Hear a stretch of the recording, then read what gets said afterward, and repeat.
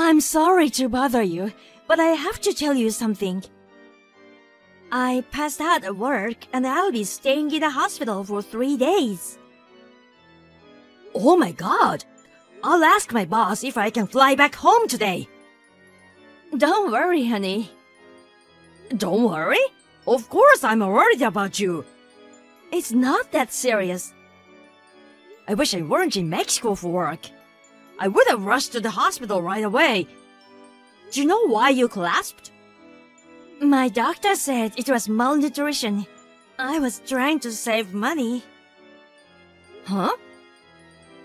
There were some days I only ate a piece of toast, and other days I didn't eat at all. Only a piece of toast? Yes, pretty much. You have to eat more, and you don't have to worry about money in the first place. I only make 1,200 each paycheck. Unfortunately, I can't make ends meet. What do you mean you can't make ends meet? Since you were transferred to Mexico, I've been living off of only my income. That's why I've been having a hard time financially. But I send you $4,000 every month. Why do you have a money problem? What are you talking about? I've never received any money from you.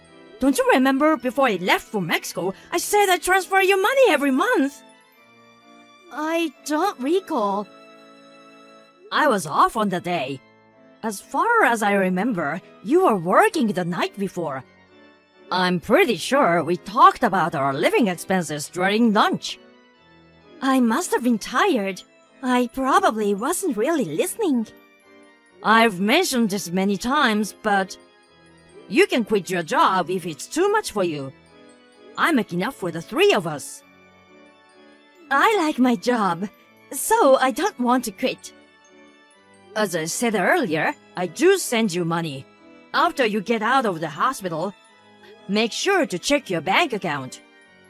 About your job, we'll see how you feel after this and figure out what to do. I don't have my debit card. Why not? I gave it to Tom. He shouldn't have it. What does he need it for? He told me he needed my Bank of America account to pay for one of his games on his phone.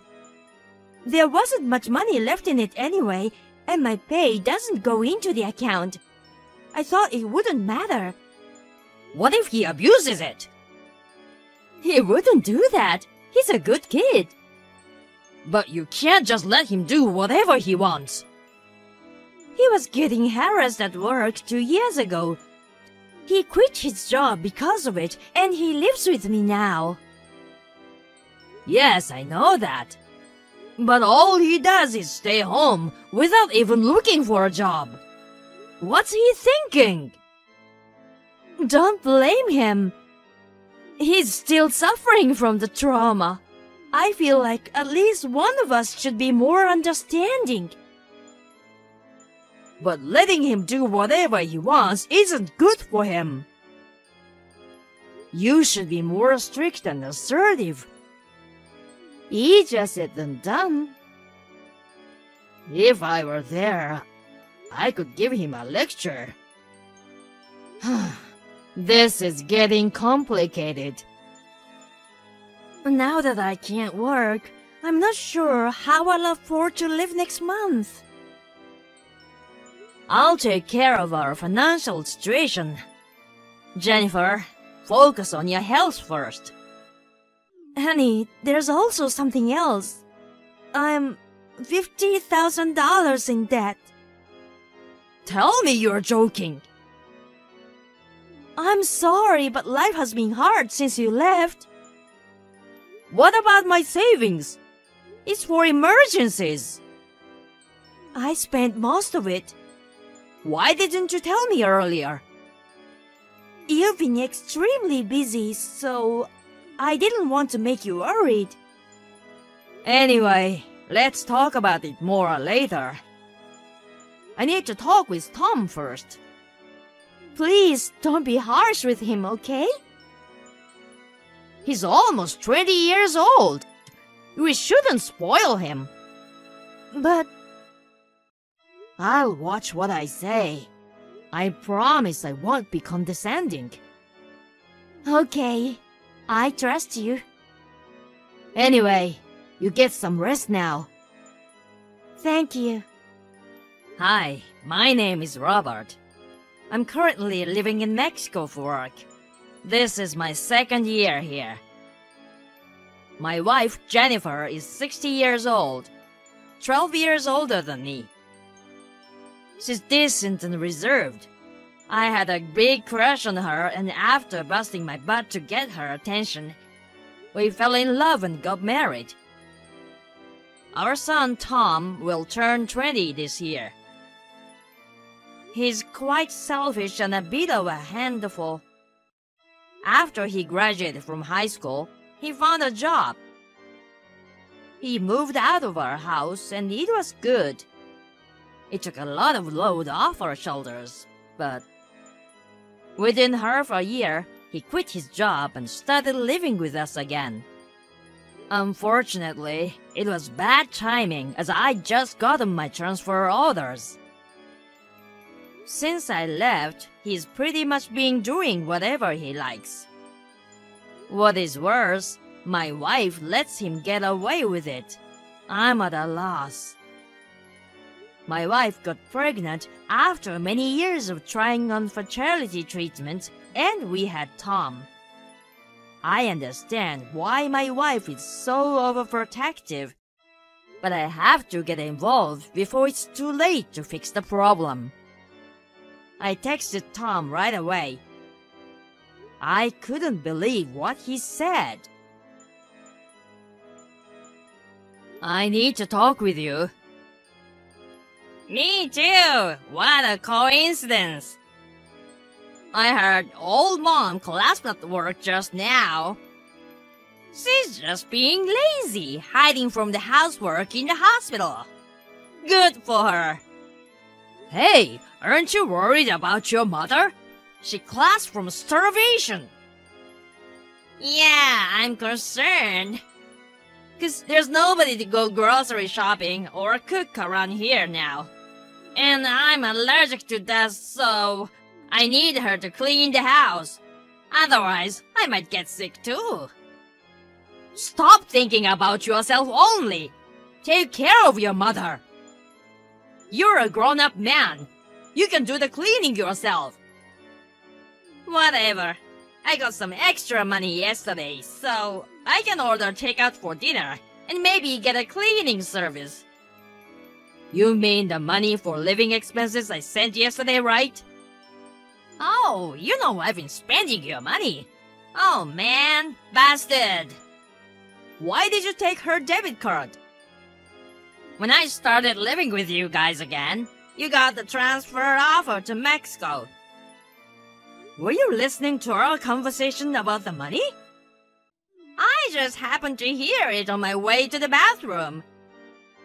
You mean, you knew I'd send money to your mom? That's why you took the card. Am I right? Bingo. Go give it back to your mom right now. That money isn't for you. Come on, Dad. I can't live on the money she gives me. Hold on. Do you get an allowance from her?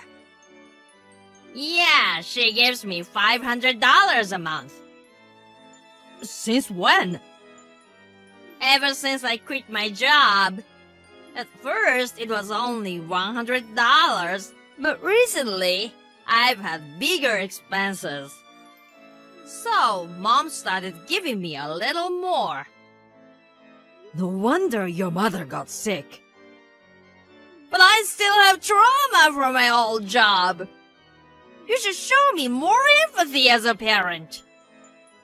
It's been 2 years. Isn't that long enough of a mental break? Wow, that's a typical statement from the older generation. We are living in 2023.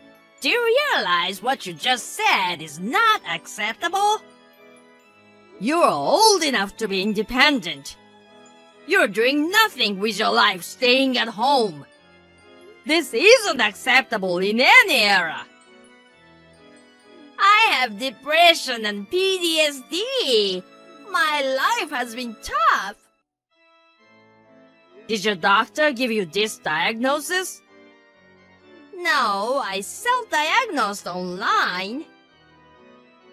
I don't believe this crap. Mom does.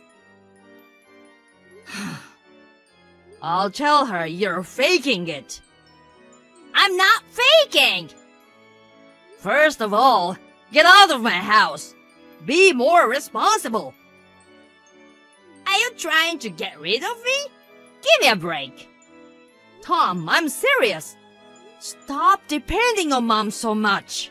You have to become more self-sufficient. I just texted her. She's in the hospital. Don't give her any more stress. I just took a screenshot of Mom's text. Mom says, don't move out. She doesn't want to live on her own without me. I don't get it. That reminds me. She said she wouldn't be able to make ends meet if she raised my allowance. So I got pissed off and told her I'm fed up with my life and pretended to try and kill myself by jumping out the upstairs window. I guess she remembers. Did you really do that? Yeah, our power dynamic flipped upside down that day. Mom does everything I say now. I'm the winner. You. It was easy to control and manipulate her. She just gave me money whenever I asked for it. What? Even when I was a student, I'd complain to Mom about my small allowance, and she'd give me extra money right away. I've been saying to her that she shouldn't spoil you. I can't believe she's turned you into a spoiled brat while I've been away. You've been so busy. It's all your fault for not being at home, right? You should blame yourself, not me. I have a headache. Mom has to work hard to support my lifestyle. She fawns over me, but she's easy to control. She told me she likes her job. That's not true. She works hard to earn my allowance. She even used to send me money after I got a job. I should have talked with her more about parenting. It's all my fault. It's a bit too late for regrets. You know what? I'll do whatever it takes to get you out of the house. I'll talk to your mother about it all. Well, even if you get me to live, your debt won't disappear. She told me about the $50,000. You're the one who caused all of this. And you're the one that got us into debt. You'll have to help us pay it off. Wait a second. It's not my problem. 'Cause I borrowed the money in your name. Legally, it's on you to pay it back. What?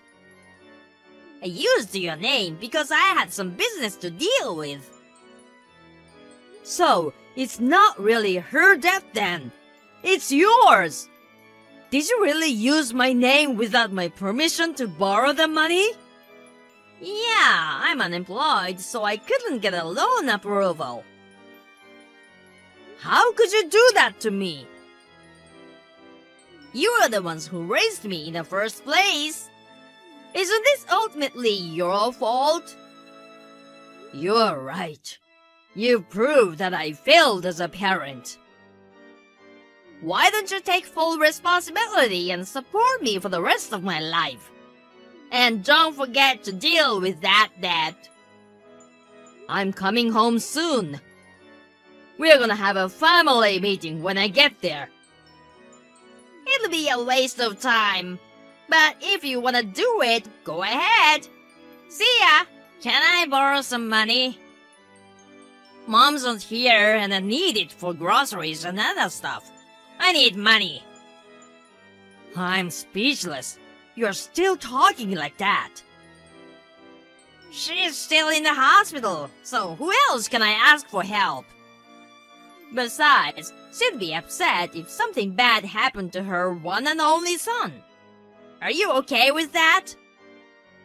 You won't get any money from me. You send her $4,000 every month. That's for your mother, for expenses. Are you sure you won't change your mind? She doesn't want to see me miserable. You know that, right? I wonder how she will react when she finds out I'm dead. Mom's already out of the hospital. What? She hasn't come home yet. She must be in the hospital still. She flew to Mexico this morning. Seriously? How sad that you sucked up all of her energy until she was an emaciated shell of herself. I wish I had known what was going on. Why sit there? Explain! Mom tried her best raising you. She showed up at my place this morning. She was crying and begged me to let her in. How did she get the money to fly there? I have her card. How did she get to Mexico? I sent her some money. How did you do that? I asked her to open a new bank account and then wired her $10,000. Really? I don't think I'll be home anytime soon because I have work to do. But I sent her some cash so she could live more comfortably. Throw some of that my way, too. Absolutely not. I wanted to go back to the US to talk about our family issues. I'm surprised she actually came here. I guess she couldn't wait any longer. She actually left me behind. What kind of mother is she? You spent all of our money and put me into debt using my name without my permission. I can't even think of you as our child anymore. Shut up! At first, she told me she had borrowed money because she needed help financially. Do you know why your mother said it was her debt? When I told her what happened, she said she'd take care of it. She was gonna pay it off for me, I guess. Well, listen. She changed her mind. Now? You didn't even go see her once in the hospital, did you? Nope. So? She finally realized she was just a money tree to you. Well, it's a little late, but I'm glad she finally noticed. I didn't visit her because I was a little busy. It doesn't make sense that she'd abandon me because I didn't visit her. You are unemployed. What were you so busy with? You have nothing but time. I was worried about her. I don't think you were that worried. You didn't even know when she was getting out of the hospital. Fine, but it's irresponsible of her to leave me behind for that reason. We are your parents, and all you do is take. I don't understand you. So, what am I supposed to do about the debt? You have to pay it off. All of it. It's in your name! You can't change it! Too late! Actually, I called my bank and I've already explained to them that you used my name without my permission. So what? You're still responsible for the payment! I've also consulted a lawyer. If the signature analysis proves you forged my name, then I'm not responsible for the debt. You must be kidding me! Your mother hasn't paid back a penny of it yet. So, I'm gonna make you pay back the $50,000 with interest. Just be ready for that. I'm still deeply scarred from the workplace harassment. I'm not healthy enough to look for work yet. You were lazy at work and they told you off. Do you really think that counts as workplace harassment? Are you crazy? How do you know that? At work, didn't you have a classmate from high school? Yeah. Did he tell you that? I didn't really trust you, so I called him.